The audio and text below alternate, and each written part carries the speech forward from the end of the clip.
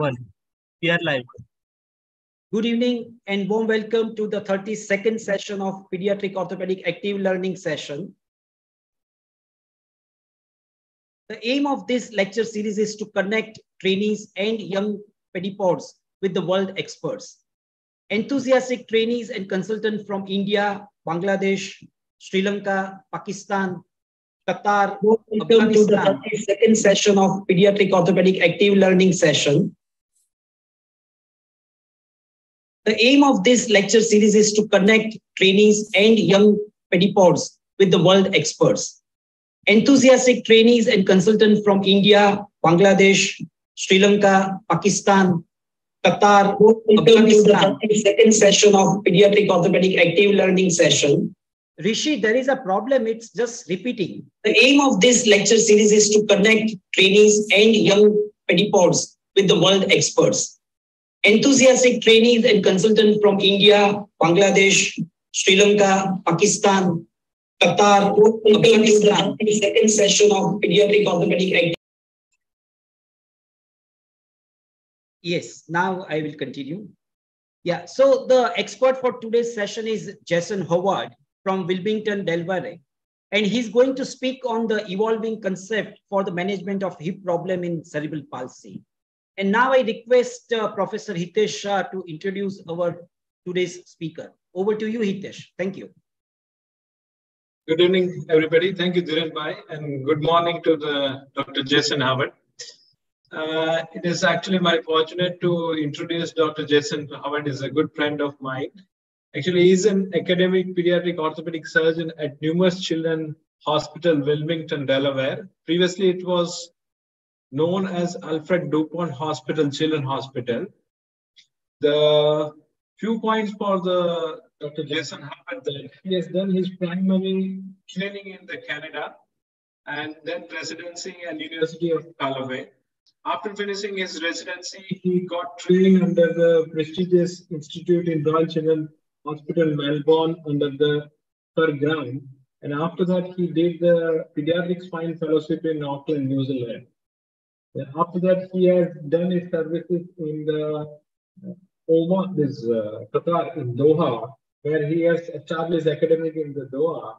And he has done the sabbatical leave, and after that, he got the train in the Switzerland for the pediatric hip preservation also. And he also has the degree in the electrical engineering and having studied in biodesign also at Stanford University. His research interests are mainly focused on the basic science and epidemiological studies in cerebral palsy. One of the peculiar part of the Dr. Jason Howard, he got the eastern side and western side, the experience with Dr.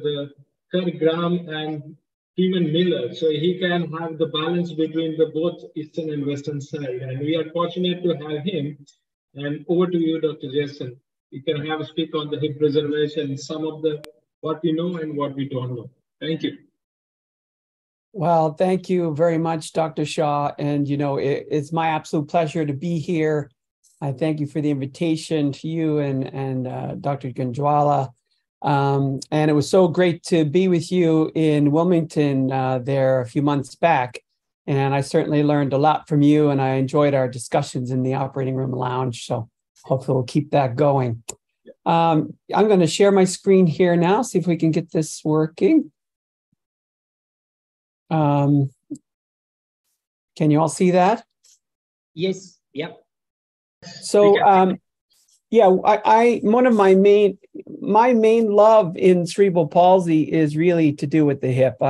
I treat kids with CP from the tip to the tail, including the spine, but I really am interested in hip displacement since I think it has a very big impact on quality of life, particularly for our non-ambulatory kids, and understanding it, identifying it, treating it well is important for for their independence, for their quality of life, to have a pain-free mobile hip. So I want to tell you a little bit about what we know, what we don't know, and where we may be going, or where I think we should go.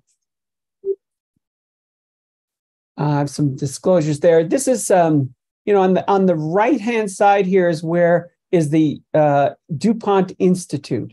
So when I was training, this was kind of a storied institution for me. And I never, ever thought I would get the opportunity to work here at this place with such a legacy of people and also what they've done for pediatric orthopedics on the global stage. This is it on the left now. You can see it's been a modernized front face to it. And we've changed our name, unfortunately, to Nemours Children's Hospital, Delaware. But the ethos is still there. And I'm lucky enough to work with great people like Wade Schrader, Freeman Miller, and our great cerebral palsy team. So I bring a lot of their thoughts as well to this. And as Dr. Shaw had mentioned, my mentor, Kurt Graham, has had a lot to do with how I have shaped my approach to children with CP over the decades, and with a little my own flair in there perhaps as well. So hip displacement's common and it's silent. So we need radiographs really to pick it up at that early stage. About 35% of all kids with CP have or will develop hip displacement. And those who are non-ambulatory at highest risk. And in the past, before the GMFCS, we used a topographic pattern such as quadriplegia, diplegia, hemiplegia to help discern the disease severity and how it might relate to hip displacement. And we're looking at the geometry of not only the acetabulum, which you can see here has some significant dysplasia posterolaterally, but also the dysplasia of the proximal femur, which, as you'll learn, is becoming more and more important in our thoughts about etiology and what actually causes hip displacement. Here, unlike developmental hip dysplasia, these hips are typically normal at birth. Here's a child who's GMFCS level 3, actually, who at age 4 had a pretty normal hip. You can see that on the left-hand side. And as she goes up in age 5, 7, 9, and about 9.5, the hip actually dislocates. You can see some femoral head there starting to wear away laterally. And she finally got a reconstruction at that point. And thankfully, we were able to save her hip, but it was kind of at the edge there. And you can imagine that this hip was fairly degenerated in its cartilage. The consistent narrative about how these hips come out of the joint is that you have spastic hip flexors and adductors, which put the hip in an abnormal position, which I think is still correct with respect to the direction of displacement. But it may not be the whole story as to why hips displace, as you'll find out. The reason why we care about hip displacement is because of things like this. You can see in the top right picture, this is a femoral head that has been exposed through a Watson-Jones type approach at the time of a salvage surgery. And you can see the femoral head has a huge gouge in the side of it. The cartilage is basically non-existent. It's eburnated. And this child had a lot of pain, couldn't sleep at night, and really was at the point where they needed something done. This child was not picked up by a hip surveillance program, unfortunately, and was living in a rural area and only came to us after she had such severe pain and such deformity that really nothing else could be done except for a salvage procedure. The forces in the hip and CP are quite high too. Actually, Dr. Miller did a study on this back in 1999, which showed that there are 6 times what we typically would see in a typically developing hip. The pain that happens often occurs in the early teens, and you really want to get to these hips before you get pain, because once there's pain there, there's been cartilage degeneration. Although some studies say that there's not much pain in these hips, if you look at the ones that are long-term population-based, about 90% of children with hip displacement and CP will go on to pain. And this is linked to progressive osteoarthritis. So we try and catch these kids early and do prophylactic surgery to prevent that natural history. If you look at what causes hip pain, it may not be exactly what you think. Certainly there's cartilage degeneration, but it's not the excessive loading of the hip that causes that degeneration, but it's the unloaded segment. So if you look at these hips during surgery, if you've dislocated the hip and are going to do a salvage procedure, for example, you'll see that the part of the head that's uncovered is the one that doesn't have the cartilage on it. If you don't load the cartilage, it will lose its nutrition and kind of delaminate easily. There's also some mechanical abutment involved with that, of course, but that displacement is important for that. And although it seems intuitive that it would be the actual joint surface and cartilage that would be causing the pain, group from Poland really found that it's likely the periarticular tissue that has the nociceptors involved there. And you start to see things like substance P and S100 as these substances associated with that after about 25% of the cartilage damage. And this is much worse in CP than you would see in kids with DDH with similar amounts of cartilaginous damage. So kids with CP hurt more. So how do we find these kids before they get into trouble? Well, there are some registries around the world now. The most famous, I guess, was one I had the luxury of being involved with, which was in the state of Victoria in Australia. And that register captured all the children with cerebral palsy in the state of Victoria in Australia. So we caught everybody. So we would know the denominator of those kids. And so we could really get a good idea what is the true incidence of hip dysplasia in that population. And it's important to get that denominator and know what the risks are for hip displacement so you can to determine how to do hip surveillance by radiographs to be able to detect them at an early state before you end up with hips that look like this one.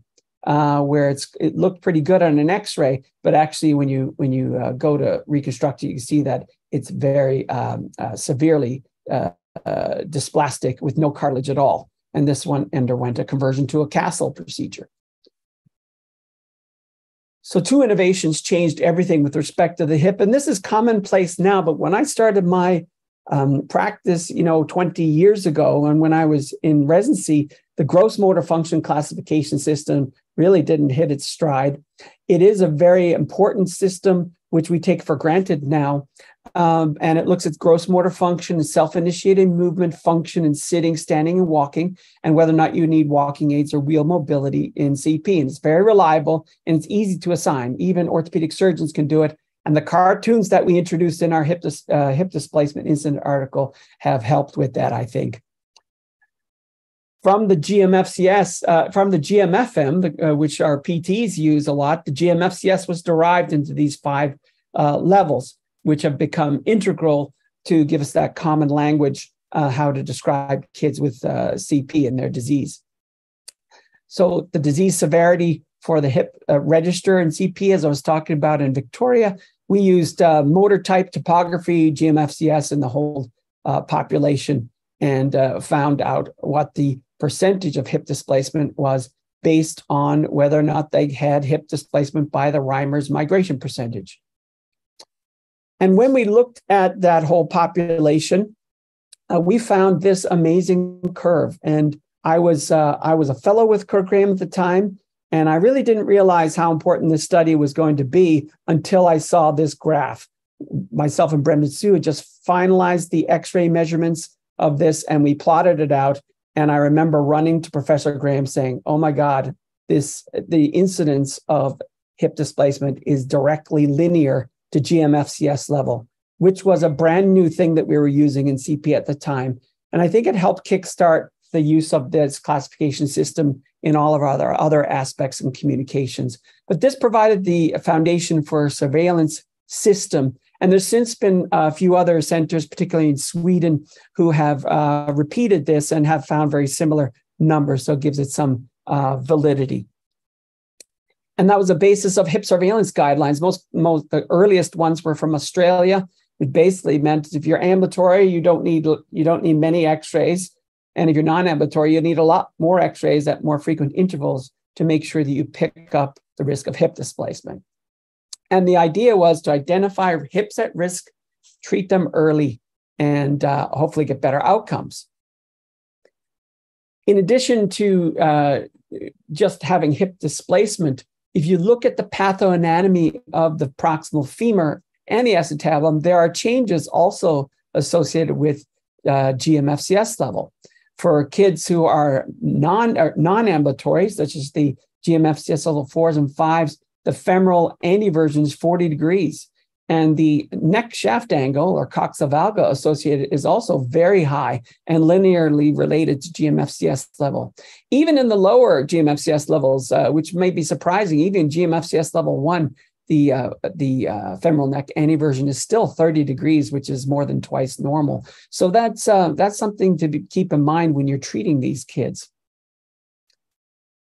The acetabulum also changes with GMFCS and with MP. And although we most often consider acetabular deficiency in cerebral palsy to be located posteriorly, it's actually anterior in 35%. And we just did an anterior hip dislocation just last week where we had to do a Pemberton-style acetabuloplasty rather than our traditional Dega/San Diego. And it can be globally deficient, meaning the whole acetabulum is dysplastic and flat in about 8% of kids. And those are typically the kids with hypotonic hips, the ones that are not so much with hip dysplasia, or with spasticity, I meant to say. And all of these indices and 3D CT had worsened with GMFCS level in these Korean studies. Traditionally, Mercer-Rang really helped us to understand what I call the 3 stages of cerebral palsy. Stage 1 would be where you have a spastic muscle contracture. So you've got spasticity, say in the hip adductors, but it's not yet short. That happens in stage 2, where the spasticity decreases a little bit, but the muscle actually becomes short and the range of motion decreases. So you get scissoring and the like. And then stage 4 would be under the influence of that spasticity and muscle contractures that you get hip displacement, you would get the hip coming out, femoral head coming out of the joint and causing dislocation. And that seems very intuitive. And so if you do things like inject botulinum toxin or do adductor surgery, for example, we should be able, at stage 1, we should be able to stop stage 2 and stage 3. So everything should be good. And indeed, Mercer-Rang felt that if you do hip adductor surgery early, then you should be able to completely reduce the risk and eliminate the risk of these hips coming out of the joint. It was just a matter of early surveillance and early treatment. Unfortunately, as pretty well everybody here probably knows, it's not quite that simple. And the question I was asking myself is why? So this is the traditional view for hip prophylactic treatment, as we'll find, may not be as true as we thought, although it seems to make sense. It doesn't hold up as well as I was originally taught. Because if you look at the treatment of hip adductor spasticity, very reliably, say with botulinum toxin, which does a great job of reducing spasticity, in this randomized controlled trial, at 10-year follow-up from the Royal Children's Hospital in Melbourne, they found that it did not prevent hip displacement at all. It didn't change the need for hip surgery and didn't improve hip morphology, whether you had no surgery, preventative surgery, which would be adductor releases alone, or reconstructive surgery. So if it's an expensive drug and, it gives you transient reduction in spasticity, but that didn't really help. And they used a swash type brace to also as an adjunct. So they did, however, people who cite this study often say there was a delay in the need for adductor surgery by 18 months. So that's one positive benefit of botulinum toxin. But, I would say practically as a surgeon, anything you do as an intervention, you're going to wait at least a year to a year and a half to see what happens before you do the next thing. So that delay in 18 months may be more just a practical thing. But at the end of 10 years follow-up, Botox didn't do anything to hip displacement. We recently looked at reducing spasticity by intrathecal baclofen. At DuPont, we were big proponents of using intrathecal baclofen. It works well in symptomatic spasticity and helps with positioning, and we think in quality of life. But what does it do to the hip? So we looked at our population within Nemours, 135 children in GMFCS level 4s and 5s. who had an ITB pump, and we matched them to those who didn't have an intrathecal baclofen pump. So for those who don't know, intrathecal baclofen is a catheter with a reservoir which delivers baclofen, a GABA agonist, directly to the spinal cord, and it really reduces spasticity well. But we found, unfortunately, that it didn't do anything to hip displacement either, and there was no difference in the risk or progression of hip displacement or the need for hip surgery between groups. So botulinum toxin didn't work, baclofen doesn't work. Two ways to reduce adductor spasticity, and so what about another way? So this is a recent article by my good friend Kishore Malpuri and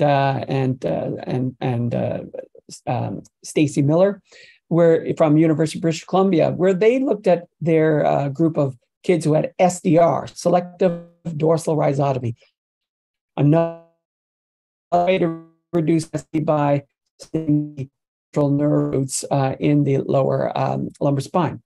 And they found that if you look at the risk of hip displacement in their population, and they do have a population-based register there, they found that those patients who had SDR ended up having the exact same incidence of hip displacement as we found in our Melbourne study. And in fact, here I overlaid our study results from 2006, and you can see that it's exactly the same. And they concluded that hip displacement post dorsal rhizotomy was associated with GMFCS level and consistent with other studies that didn't have SDR. So that's another way to get rid of hip displacement, get rid of spasticity, which also didn't help with hip displacement. So spasticity is not really the cause, but we still have to treat it. So, the framework that Dr. Miller and Mercer Rang put together, along with Kirk Dabney, back in the mid-90s, I think, still holds up, where we looked at preventative hip displacement, preventative procedures, reconstructive procedures, and salvage procedures. So preventative would be soft tissue, reconstructive would be osteotomies, and salvage would be removing the joint itself. And so if you haven't read this before, I would encourage you to read this chapter in Epp's book.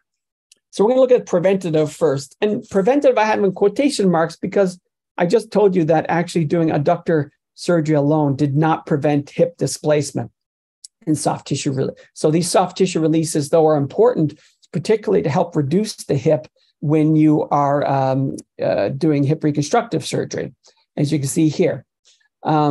Just give me 1 second. Let's see. I'm just going to let my family know. Hey guys, I'm doing a talk in India right now.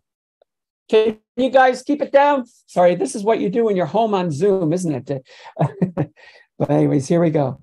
So these preventative soft tissue releases give you good results in early studies, but this was pre-GMFCS, where they used topographic pattern with poor reliability. They mixed ambulatory and non-ambulatory together. So these early studies with so good results really don't hold up when you do it based on GMFCS level. But this is how you do it. You release the adductor longus.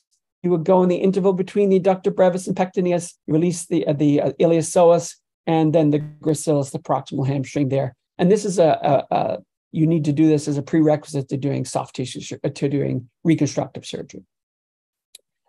But if you look at the survival of adductor surgery, it is linked to the GMFCS. As you can see here by Ben Shore's article, the only ones that did really well were GMFCS level 2s, and everybody else had a poor survivorship after adductor surgery alone. So again, like other things, hip displacement is linked to GMFCS level.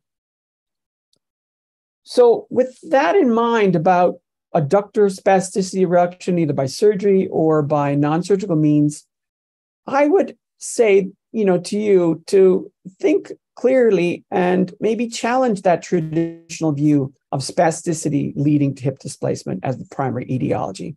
Because if you looked at our work, for example, in our incidence study, we found that if you look at it by motor type, hypotonic motor type, those without spasticity, had the same risk of hip displacement as those with spasticity. So that doesn't seem to add up too much if you're thinking about the traditional view.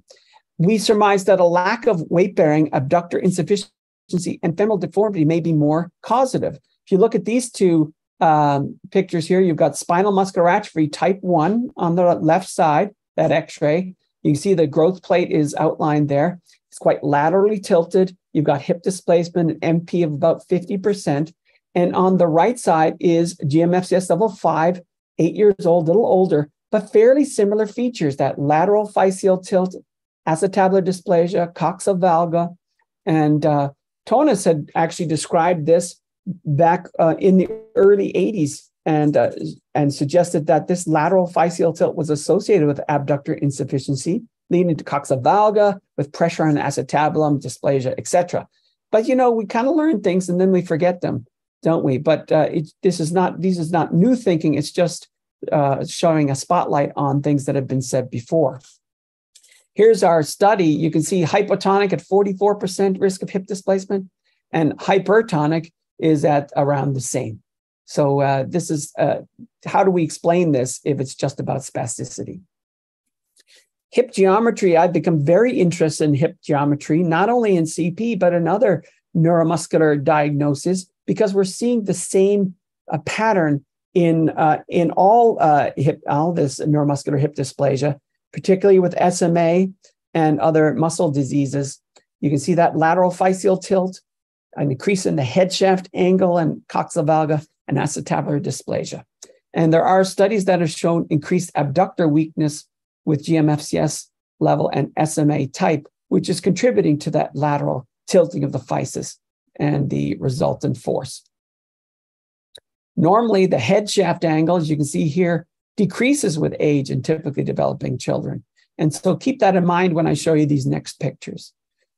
So we want, if you haven't seen this, to see some of the ideas about what I'm talking about today, you may want to have a look at this. It's open access in the Journal of Children's Orthopedics back last year, where we looked at the kids with spinal muscular atrophy and we compared them, matched them to a group with GMFCS levels 4 and 5 to types 1 and 2 SMA. And you know what we found? We found that things were very similar. We found the head shaft angle started high and stayed high for CP and SMA. And along with that, we got increases in MP, which increased by age for both, but more rapidly in SMA, despite it having low tone. And if you look at the acetabular index or the acetabular dysplasia, that was correlated to migration percentage for both SMA and CP. So it seems like it's not just spasticity, it's that proximal femoral geometry, which may be the major problem and may be related to a lack of functional weight bearing and abductor weakness. So I would say to you that it's more than just the adductors. And we see the development of hip displacement common to both hypertonic and hypotonic. And although adductor spasticity may be added, it's not the primary driver. So if it's not just the adductors, then what? What can we do now? We have these young kids who have hip displacement, and if adductors alone are not going to do it, we have to find some other way to deal with these hips. Because if you do hip reconstructive surgery like varus derotational osteotomies, acetabuloplasties in kids who are under age 6, you've got a very high risk of recurrence. You're probably going to have to do it again when they're 10. And most families will tell you this is the most painful thing they go through in their surgical journey as a kid with CP. And you really don't want to do this twice for them. And it's never as good the second time around. So we need something to temporize in these younger children. So in kids older than 6 years old, bony reconstruction is a thing to do. But under age 6, we've been starting to use, over the last 4 or 5 years, we've been using guided growth as a means to be able to treat this lateral physeal tilt in those young kids where they still have a lot of growth remaining, as an augment to an adductor surgery to help delay or hopefully even definitively treat hip displacement. So I'm going to show you what Dr. Schrader calls my home run case. Although we have many other cases which have just as dramatic, I think this shows up very well. This is one of our early cases which kind of said, well, there's something going on here. There's something happening that's good. So here we are. Here's a child who's 27 months of age. You see he's basically subluxated. She's subluxated there, or dislocated. So we decided we're going to do an adductor release, and we're going to do guided growth for that. Seemed like a bit of a stretch, but maybe it would give us some time. So here's the technique. We do an arthrogram through a medial approach. That's with 50% of dilute omnipaque in our case. And you don't want to inject too much because you want to be able to coat the femoral head so you can really see the epiphysis well. And the reason for that is to get as long a screw in there as possible. You can see in this case that there's a lot of medial dye pooling there. So you can see that instability. And you can see the acetabular onlogi there too, that blunting of the lateral aspect of the acetabulum, which is pushing up and quite flat. And as we abduct the hip after our adductor release, you can see how this goes in very nicely. And you can see that patchless capsule above with the dye there and the acetabular onlogi upsloping and blunted. So now we're ready to put in our cannulated screw, which we do percutaneously. Usually we use a 4.5 millimeter screw, except if they're really young. And we use a 4.0 fully threaded screw so you can get it out again. And you can see we put it inframedially. And we want to put it right up to the joint surface. We want to get as many threads as possible across this epiphysis because the growth is so significant at this age that it will pull out quite quickly if you only get 1 or 2 threads across there. And if you just use the x-rays without the arthrogram, all you see is that little bit of inframedial epiphysis, which makes you nervous about putting longer screws in. But here we are. You can see we've got, it looks like about 7 or 8 threads there. And we have bone on both sides of the thread. So this is a good placement of the screw inframedially. And I put it on both sides. As you can see, the right side wasn't as bad as the left, but it definitely still needed some help. And so we'll see how that works over time. So here we are immediately pre-op. You can see here, and look at this, 26 months post-op. You can see that the displacement is almost completely resolved. I have actually just saw this girl last week. She's now almost 3 years post-operatively, and that MP is basically 10%. And I removed her screw. She actually is finished her treatment, but now I'm watching her for a rebound because I don't know what's going to happen in the long term. Is this a lasting solution? Do we need to keep the screw in there for longer? Or is it good to just take it out? These are questions we don't know the answers to at this point. But when you see cases like this, you say there's something compelling here. And not only does the hip go in the joint, but the acetabular index also responds and decreases with respect to that, further cementing the fact that this is the proximal femoral geometry correction, which is the primary driver. So time to take the screw out. Usually we do that at 1 to 2 years of age, 1 to 2 years after surgery, depending on the age, because the younger they are, the faster their growth is, and the faster they will pull this. They'll outgrow the screw, need to be changed. But you also get the better correction in those younger patients. So, I did put in her finals. So this is just from last week. We removed the screw at 32 months. And you can see her there. Maybe she's got a 15 to 20% migration percentage now. And the head's a little wider, the neck's a little shorter, and that's as a result of sort of tethering to growth.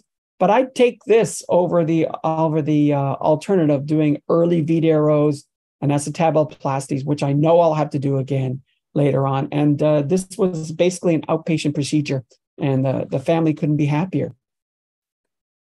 So what is the evidence for guided growth as a prophylactic treatment? Well, it's not great, to be honest. There was a systematic review done recently by Pranay Budev and his people in London. And they found the modest improvements in MP from 35% to 26%. The head shaft angle did improve quite a bit from 162 to 149. And the acetabular index also improved only by 4 degrees. Is that clinically significant? But the problem with their study and all the previous literature to this point is the mean age of surgery is quite high, 7.2, which is older than 6 years of age when we would typically do a hip reconstruction. At this point, we all know that physis really doesn't grow very much. It's only responsible for about 20% of all the femoral growth. But when you're younger, when you're under age 3, that growth is more of a 50-50. So you got 50% from the proximal femur, 50% from the distal femur. And that's why I think we're getting such robust changes in those young children that we're not seeing in the older ones. In fact, I remember as a fellow in Melbourne, we did some guided growth screws because Ian Terode was doing it for caput valgum and DDH, had some success. But we didn't see it going anywhere. But again, those kids were like 8 and 9 years old. And they were, I think it was just too old at that point. So we're really concentrating on the younger kids and seeing great results with that. So here's that kid. If you put them, in a line of how they've changed from pre-op to 32 months post-op, you can see how that hip changed over time. It's not a normal hip at the end of it all, but it is mobile, pain-free, and with normal range of motion, and for an outpatient procedure, which the patient barely felt what was going on. So that was I think this is a win for young kids with CP, and it also works for kids with hypotonia. So, those kids that don't have adductor contractures and their hips are falling out of their joint, what do you do with them? You can leave them and see how they do over the longer term, or you had this guided growth to help you. So here's a child, for example, who had delayed onset of walking at 2 years old, hypotonic, and then had progressive increase in her migration percentage. We did a guided growth screw, which looks like it's in the joint, but it's actually not. Remember that arthrogram we did? And at 4 years of age, she's got a normal migration percentage at 26 months post-op. And we took the screw out and she's done. This was percutaneous. She got a tiny 1 centimeter incision and she's on her merry way. So no adductor contractures with progressive displacement. At last, we have a treatment option, but it only works in those younger kids. Here's our head shaft angle looking at the physis.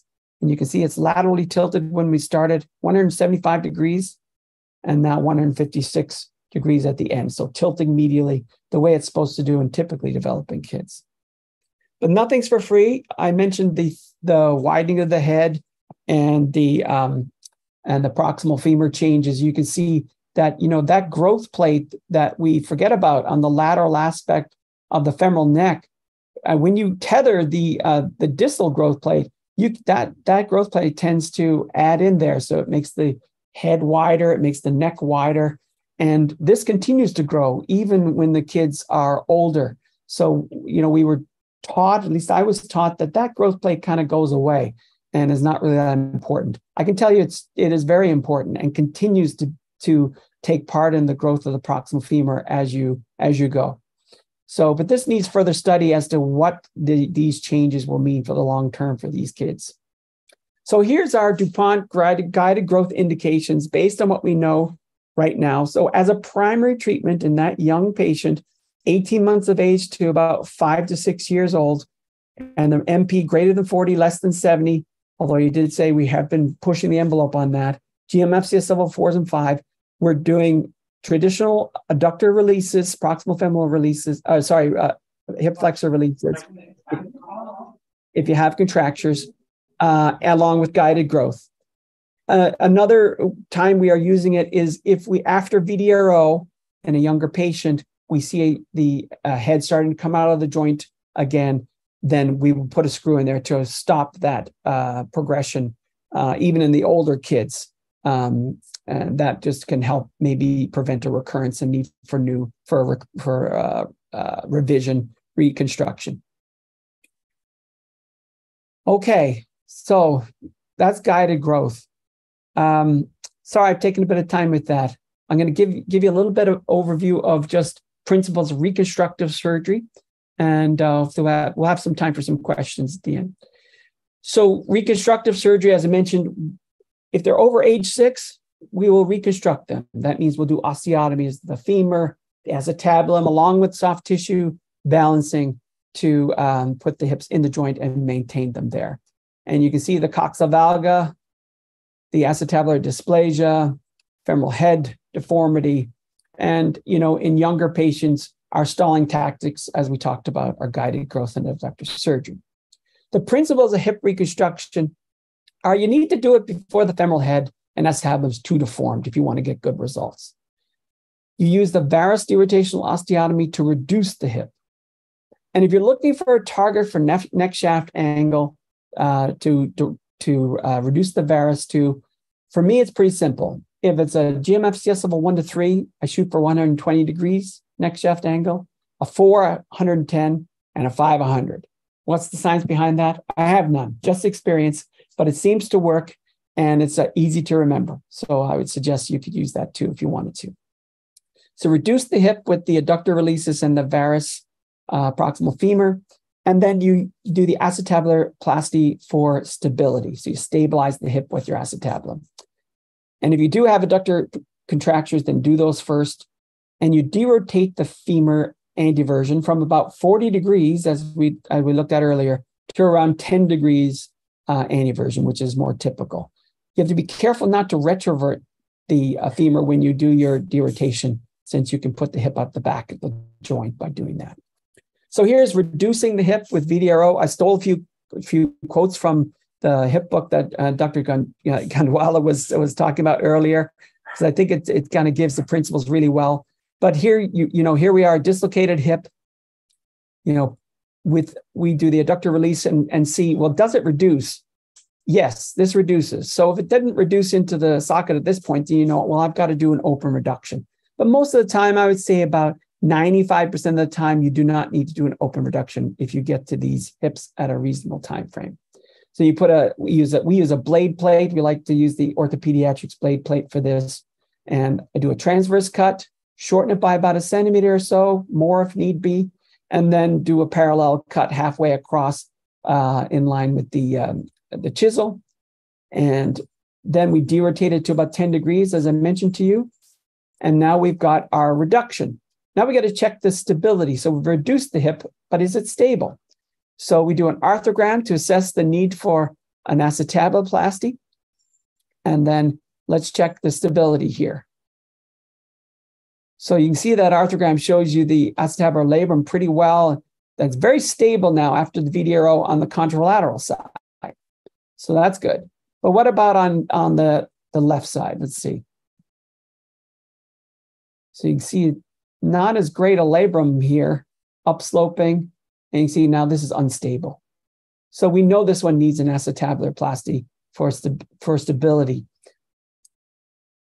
So let's see what we do here. So we do a San Diego-style acetabuloplasty, where we just go around the cup, hinge on the triated cartilage. Here's a laminar spreader, bringing it down, and then we put an allograft, tricortical allograft in there to hold it in place. And there's what it looks like. And you can see we incise the anterior intertable and the posterior intertable through the notch to get our maximum dosage of the acetabuloplasty. And here we are now. Oops, sorry about that. So here we are after acetabuloplasty. I'm trying to push it out of the joint. Now we've got it stabilized. So the acetabulum stabilizes the hip. The varus osteotomy reduces the hip. Here we are. We got stability achieved. 9 years of age. This should last. But if you're looking for a rule of thumb, then if your indication for acetabuloplasty after VDRO and adductor release is if it's unstable, like you saw there, if it's uncovered more than 30%, or has an acetabular index more than 30 degrees. If you have those things, then you should perform a pelvic osteotomy. You can use a cannulated blade plate, or you can use those proximal femoral locking plates. They seem to work just as well. Depends on what you're used to. But if you're going to do it, you do it bilaterally. If you only do a unilateral procedure, you'll affect the pelvic obliquity, shortening one side while leaving the other side long, and about 44% will displace contralaterally. So do it bilaterally. What about the arthrogram? I showed you the arthrogram is really useful in those kids. We were trying to determine stability in the younger kids. And sometimes it's useful if you're not sure if you need an acetabuloplasty in the really young kids. If they're under age 6 and you have to do a VDRO, but you don't want to do an acetabuloplasty, you can do an arthrogram. You can see here we've done after VDRO, and you can see that nice acetabular on log is pretty good. Looks way better than it looks like on a plain film. And the head's in, abductor wedge, and over time you can see that you can get remodeling in that younger kid. It's better under age 6, but as I mentioned to you, we're typically doing guided growth for these patients now. So this might be something that, I don't need to think about too much anymore, but it's useful if you get yourself in that situation. Hip reconstruction, quality of life is improved. That's been shown in multiple studies. Better not only for pain, but for personal care, activities, daily living, positioning, transfers, mobility. And if you have an MP greater than 50%, your quality of life is worse. So you really want to make sure you reduce that hip well after surgery. What about femoral head shape? There's some controversies here. Here's the head shape deformity in a child that we removed. It did a McHale style procedure for severe pain. And a lot of people are saying, you don't need to do this anymore because Dr. Rutz, who I think you're having as your speaker soon, had found that preoperative femoral head shape had no impact on the outcomes of hip reconstruction. But if you look at their paper carefully, they actually said it had no income on the improvement of pain after hip reconstruction. So I'm not sure that anecdotally in our hands that this is always the case, that you can just put whatever head you want back in the acetabulum. We're still seeing kids with a lot of discomfort. So I think carefully about this before I reconstruct. But what we don't know is, does femoral head shape worsen after skeletal maturity? Does surgery prevent it? Does residual femoral head shape have an impact on osteoarthritis? We tried to look at this using Eric's classification, femoral head shape classification. We stratified them into less severe head shapes, more severe head shapes, and looked at the change in femoral head shape from triradiate cartilage closure, so after they became mature, to final follow-up. And we found that actually if you had an MP greater than 30% when your triradiate cartilage was closed, i.e. after skeletal maturity, then you had a high risk of having progressive femoral head shape getting more severe even after skeletal maturity.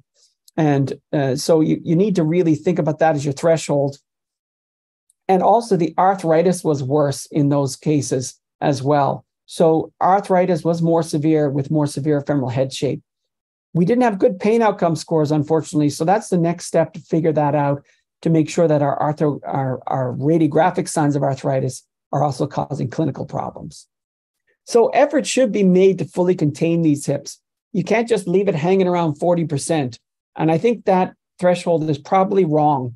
It should be less. It should be less than 30% is what we're finding, to help preserve the femoral head shape and decrease the risk of femoral osteoarthritis. But we need a lot more studies to look at that more carefully. So here's a kid who had triradiate cartilage closure at age 13 and a half. And despite it being despite skeletal maturity, he went on to dislocation, had to have subsequent hip reconstruction. Well, that's not supposed to happen, is it? We've been told that after skeletal maturity, then they should be okay. But our studies have found that actually the need for hip surveillance continues in these kids if their migration percentage is greater than 30% at triradiate cartilage closure. We found that about 22% of them will continue to progress even if they're finished their growth, if they have that higher MP. And so we really should try and get those that MP down below that level of 30% before saying we're completely done with these patients and we don't need to do any more X-rays after skeletal maturity. Males didn't do as well either. And if you had reconstructive surgery prior to triradiate cartilage closure, well, that was actually quite protective. So it's a good thing to get those hips in before skeletal maturity. What about the spine? Well, a lot of times people say, well, don't worry about your hips because I'm going to fix your scoliosis and your hips will get better. So we weren't sure about that. There wasn't a lot of studies on that really worked that out. So actually, Dr. Schrader and me and others looked at this carefully to look at it. Well, what is the relationship between hip and spine? Is it that we need to do the spine first, or do we do the hips first? Here's a case where we had windswept hips. We reconstructed them and then built the spine above, and that worked out really well. But is that always the case?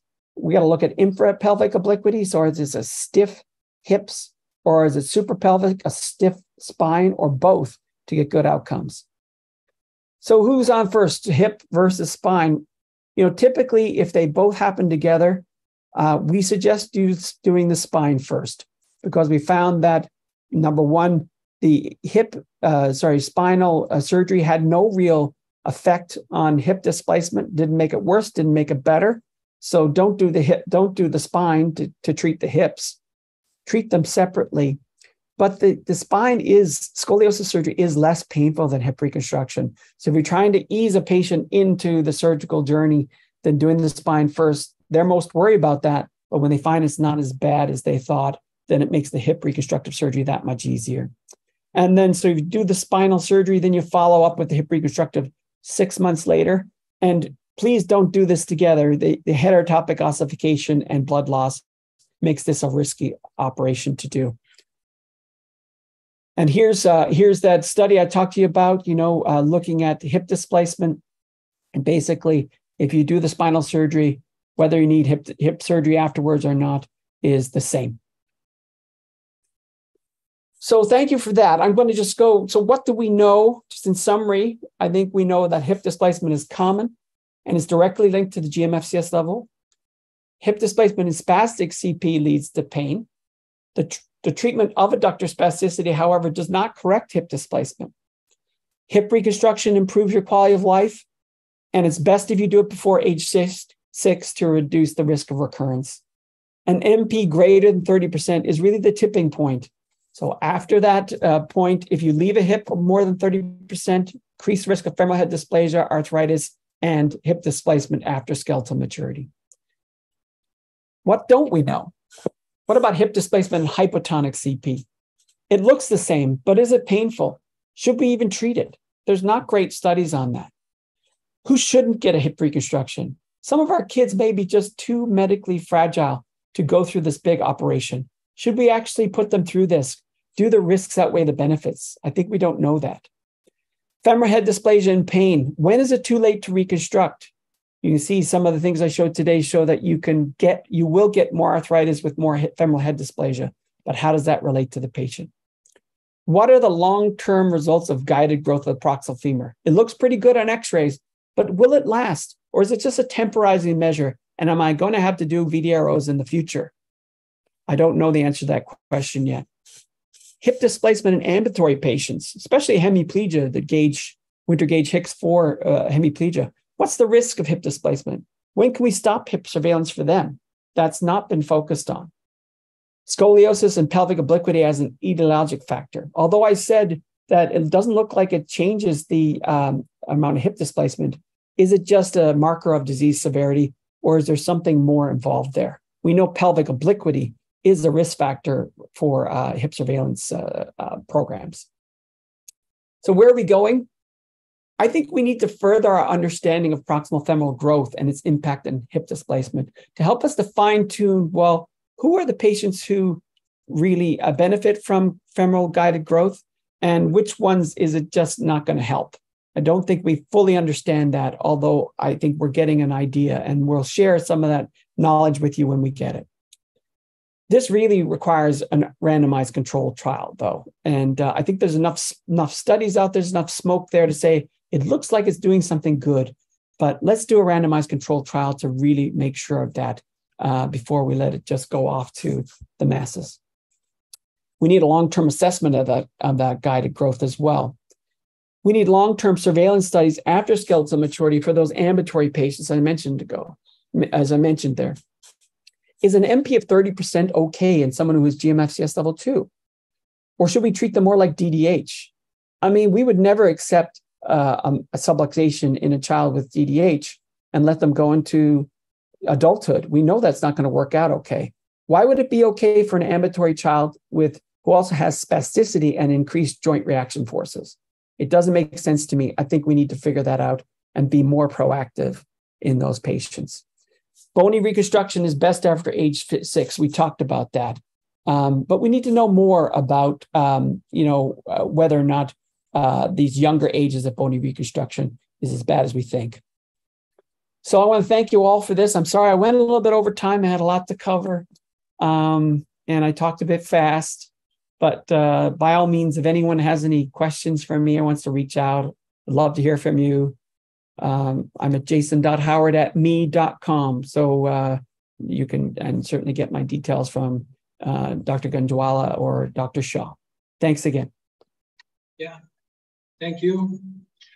Thank you, Jason, for the excellent overviews of what we know and what we don't know and what is the future. This raised a lot of questions on our audience. Actually, I will ask from behalf of others that the first question from Meet Jain has asked, would it be possible to modulate the version of proximal femur as well as using the growth modulation? Sorry, would it be possible to? I didn't hear that. Version, modulate the version. Gotcha. That's another, I guess I should put that on what we don't know as well. What happens to the version? We look very closely at the two-dimensional images because that's what we have. But really, we need to do some CT scanning or other modalities to be able to really work out what goes on with the version. I can tell you that in these little children, the femoral neck is very small, particularly if you're putting in 8. We have as young as 18. I think our youngest was 17 months. And it's a pretty small femoral neck. So to get it directly in the center is not always simple. So sometimes we do have it err a little bit to one side or the other. But if you're going to err, I would suggest that you err a little bit anterior with the idea that that little tethering anteriorly may allow the femoral neck to grow out into some, to reduce that anteversion. I have no real data for that. I do see it on some of the postoperative x-rays. When you look at the frog-leg view, you get a sense of it. I think something is happening, but we haven't quantified it yet. But I do think something is happening there. Okay. The question from our Rudra Prasad, that what all soft tissue release we can do along with the growth modulation? Yeah, a lot of times, 85% of the kids that we treat for hip displacement will have adductor spasticity and contractures. So we do the adductor releases for those kids in addition to the guided growth. And that's good for positioning, that's good for diapering, and it also gets the hip out of that position. I think part of it is what the adductor spasticity and hip flexor spasticity does. It positions the hip. It's not the whole reason why the hip comes out of the joint. I think that is related to the proximal femoral growth to the greater extent, but it does position. So that's where your instability is going to happen. That's where your dysplasia is going to happen. So getting the hip more centered, I think, is better for that. It does help to get that hip more, a better distribution of forces about it early on. So yes, we totally do the adductor releases. And what we're currently doing is we're just looking at our preliminary results or early term results, looking at those kids that have had adductor hip flexor releases and guided growth matched to a cohort that did not get the guided growth but got the adductor releases. And I think that'll give us an indication of what's happening. It's not a randomized controlled trial, but we have large numbers, which I think we'll be able to get a good idea. But we'll need some longer term follow-up too. Yeah, Neeraj, you want to ask something? Yeah, you said that in some of the kids you do it at a very young age, 1.5 years. That's right. Yeah, so like GMFCS level, as I understand, it's very unreliable to determine at very young age. So fine, like GMFCS 5, we can make out very young, but I think that 1.5 years is bit too early, or you are too aggressive for going for this procedure. What do you think about that? Yeah, I agree with you. And our reason to go to 1.5, I mean, not many of them are 1.5 years, but we have a lot of 2.5 years old. 2.5 to 3 would be more common age. And the kids who are 3 and under tend to do the best. We're also treating those kids who have pretty significant hip dysplasia that, in a kid who is severely involved, who is going to be a GMFCSL5, very poor trunk and head control. Those are the kids that okay, I can leave it like this and it'll dislocate. But once it dislocates, now I have a different discussion, because dislocation, you can't leave it out for very long. The cartilage degenerates, everything gets tighter, diapering gets to be a problem. You turn something that could be you turn it into an open reduction, and with all the risks involved with that. So we didn't have great options for that. You don't want to do VDROs at that age, like you would do you want to do the stuff like you do for a DDH kid. So for us, the guided growth has really been very helpful. It's a very small operation. You can do it in kids who are very medically challenged, and it has very low morbidity. We've had absolutely no complications with it. I worry about the risk of fracture in those small femurs. I haven't had it yet. We use SCFE rules, where you stay your entry points above the lesser trochanter to make sure you don't get that. But I'm sure we'll get one at some point. But I agree with you. I was also very wary, but I can tell you the results are best in the young ones. And that's what we're going to find. The younger they are, the better they do.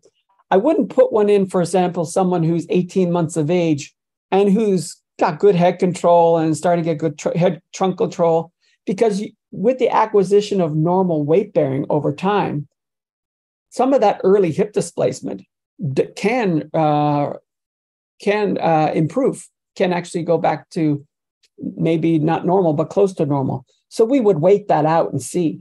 I'm not talking about the kid who has 30 to 40% at 2 years of age. I'm talking about the kid who has 60, 70% or 50% or more that is just not going to improve. So this is I think this is a good option for them. We still need to look at our data very carefully, look at it over a longer term. But thus far, we've had really very minimal complications. I think it's tough to do technically in those little ones. And we didn't start there, but it's a good option in my hands for that group. But we need to do more due diligence on making sure that it's a lasting thing for them and doesn't give them any problems. Did that answer your question? Yeah. Thank you. Continuously with that question, I can ask that, Jason, how would you differentiate between infantile hip dislocation in CP with dysplasia and GMFCS5? Yeah, sometimes that is difficult, and we do see them happen concurrently. Yeah. There is a different appearance to the, it's hard to quantify, and maybe this be a good study to look at that. But there is a different appearance to the femur. It has very much that appearance that it has in a missed hip dislocation for DDH, has that similar appearance.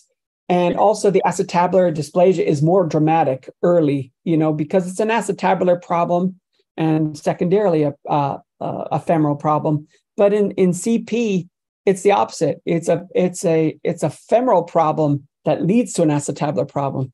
So I don't have a hard and fast. I certainly think about it. And the other thing is a lot of times that hip won't go in the joint. So that's the other thing. You need an open reduction. In a young kid who needs an open reduction with a high dislocation, you probably got a DDH on top of that CP. Unlucky for that kid. So those are the things. I'm lucky enough to treat both of those diagnoses. And so I have a reasonable sense of that, but sometimes it'd be tough. Yeah. Agreed. Yeah. One more question. Would you consider the bilateral surgery for all, or you change with the GMFCS?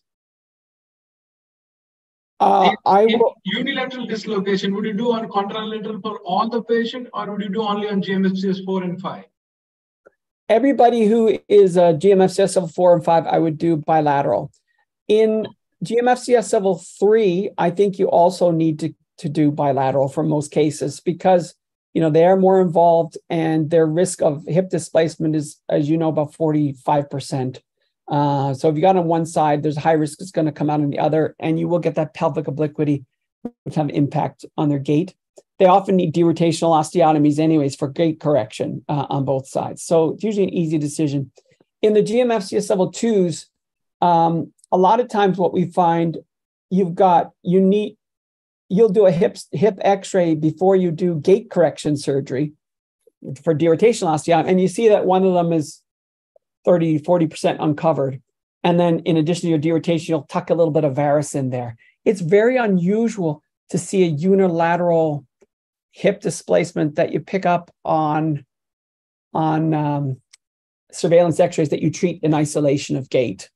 And the timing usually works out about the right time. Hemiplegics, however, have different stories. So if you have someone who's hemiplegic, and especially like someone who's got a winter gauge Hicks 4, where you've got, femoral anteversion around that adolescent growth spurt, that hip's starting to come out of the joint, cause discomfort. Unilateral for that one for sure. You often need an acetabular procedure as well, which in our hands is typically like a triple pelvic type osteotomy, because this is an ambulatory patient, and they often have uncoverage there that's not just, you just can't get it with just the VDRO alone. But that's sort of I would say in pretty well all cases bilateral, but think about it. If you only do unilateral, think about, well, am I going to cause pelvic obliquity because I've shortened one side and left the other side long? And that can lead to some long leg dysplasia, which probably is a positioning issue that makes it come out of the joint. I'm sure that's part of it.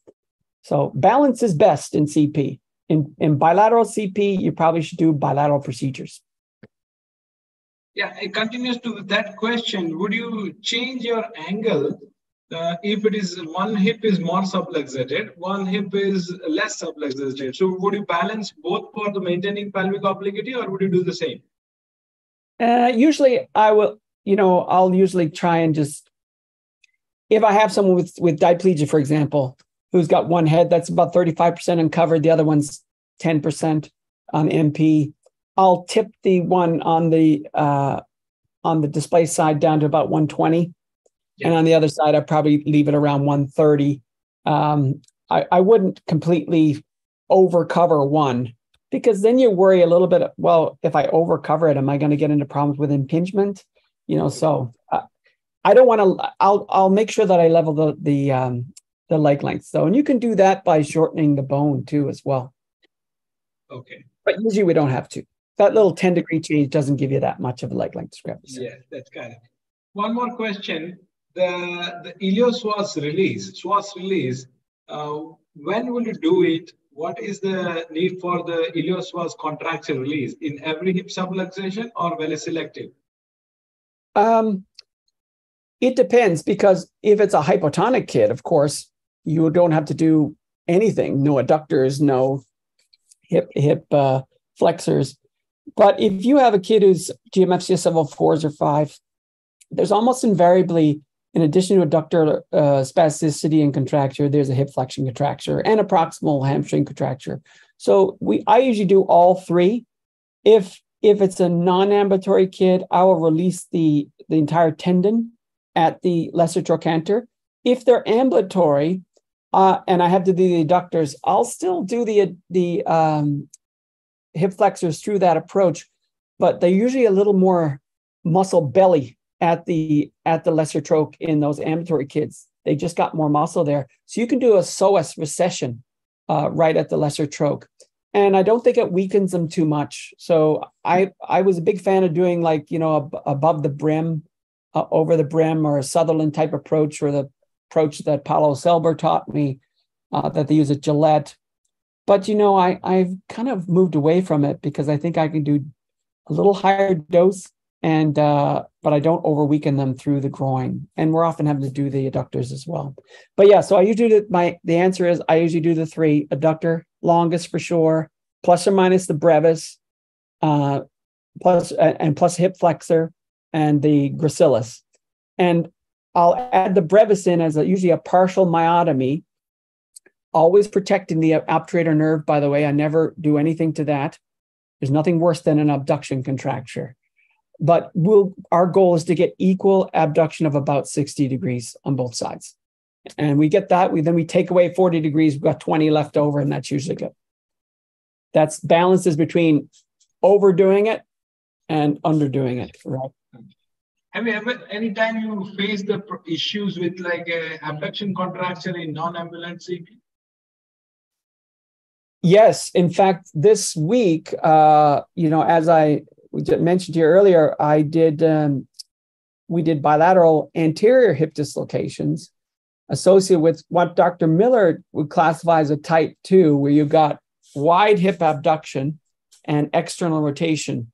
So they've got external rotation contractures now, and the severe anteversion, and the femoral head's coming out the front with severe anterolateral acetabular dysplasia, like you would see in the worst DDH case you have.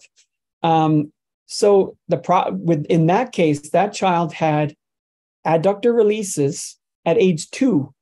And now, mind you, he's 10 now. He's 10 years of age now. So 8 years ago, had adductor releases and had an obturator neurectomy, and went on to severe unopposed abduction. Even those abductors are weak, they still have something. And the external rotators are still reasonably strong. So when we tried to actually do the case, the child had about minus 20 degrees of internal rotation on the more dislocated side. So we had to do an external rotators release, as well as release the gluteal sling, kind of through like an extended retinacular flap type idea, just to get the motion to be able to derotate it. So it makes it much more challenging. And it just goes to show that dosing in surgery is so important. You know, you really shouldn't be giving such a high dose of surgery that your kid does this, because that's not good for sitting. They're sitters. If they can't bring their legs to the midline and they're externally rotated like a frog, that's not functionally good for sitting, for positioning. And this child, for example, had quite a bit of pain associated. And I'm sure, I didn't open his hip joint, but I'm sure that his cartilage in the front is pretty delaminated. It looked round enough to put it in, and we put it in. But so, yes, you have to be careful. I would suggest forget about the obturator nerve. Just do a good release. Let the obturator nerve do its thing. You don't need to put phenol or anything on it. I haven't had any issues with that. So just do a proper release to get them to 60 degrees and call it, and make it equal. The last two questions. Would you do any MRI to assess the cartilage? And the second, what will you do for recurrent dislocation? Two last questions. Yeah, so MRI would be really neat. And I thought about that early on, looking at doing like degeneric studies and things like that, like they do in the hip preservation world. But the problem is that you're dealing with kids who have comorbidities, who are GMFCS level 4s and 5s, who've got spasticity. They need a general anesthetic to get a good MRI. And it just seems like the risks outweigh the benefits. At the end of the day, an arthrogram can tell you a lot about what's going on with the hip as well, intraoperatively. And a CT can give you a good idea of the femoral head shape. It doesn't tell you enough about the cartilage.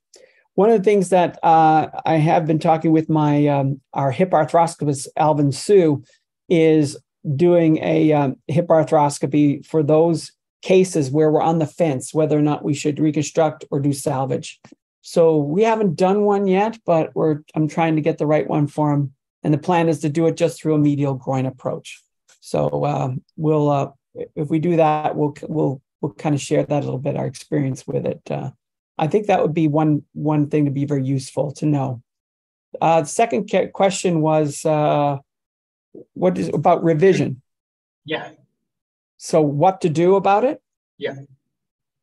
I mean, I guess you have to assess what the residual deformity is and what's been done previously. A lot of times when you have revisions, the things I find are that someone, has either done it too early. So they've done it at age 4, and now you're back again at age 10 or 11 with a recurrent subluxation dislocation. Those ones are not too bad. I think, you have to obviously have the plate out. I usually take the plate out, let the holes heal, and then do an arthrogram and examination under anesthesia to see what's the problem, where's the instability, what's the geometry, and then plan it that way, and then come back and do the reconstruction. I always get a CT scan in the revision cases, but not always in the primary cases, and see, well, where are the deficits? Where's the acetabular dysplasia? Do you have a recurrence of that coxa-valga? A lot of times, the ones that are done young, they have a recurrence of coxa-valga. They've got a recurrence of their femoral anteversion, and they've got a recurrence of the acetabular dysplasia. So you're back to square one, but with a whole bunch more scar tissue. But you can deal with that. I think those ones, the principles are the same. And usually at that age, you don't have to come back again. So just do a good job. Make sure you know the femoral head is in good shape. And if you can reconstruct it, reconstruction is always better than salvage. The second type of patient that I see, which is more difficult, is the one where they've had a surgery which was not appropriate. The ones we've had too much anteversion, a retroverted proximal femur. I've had to derotate them back into anteversion. And those are ones that also have severe external rotation contractures. The ones that have overaggressive releases as well, adductor releases, and now abduction contractures. I've had to do things like tensor fascia lateral releases to help with the abduction, release the gluteal sling. And then also the acetabulum. I've seen the acetabulum be anteverted rather than retroverted.